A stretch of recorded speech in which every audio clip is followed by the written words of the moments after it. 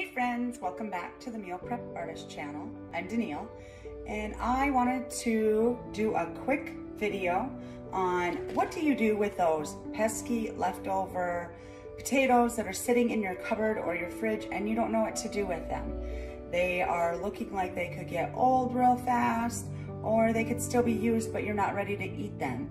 So what I do with mine is I actually shred them up into hash browns, and then I blanch them in water for 3 minutes, and then I drain, rinse, and I put in a freezer bag to store for a later time. That way when we want to eat hash browns for breakfast or with a meal, then they are ready to go. Just get them out of the freezer.